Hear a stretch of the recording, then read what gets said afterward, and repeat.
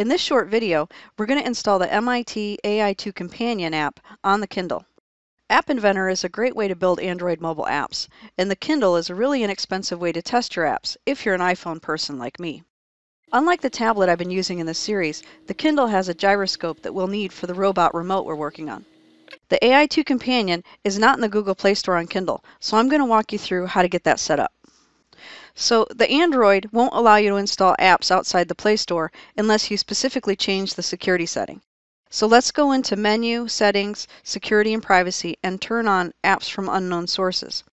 If you leave this setting on, you'll need to be careful about not downloading from untrusted sources.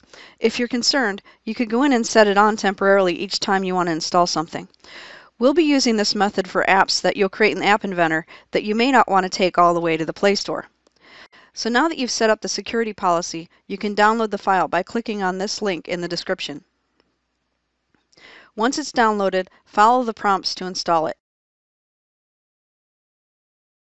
And now you're all ready to start testing your Android apps.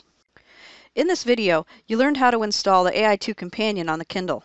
I hope you'll stick around because we're going to build on this and learn some really cool mobile apps that work with IoT.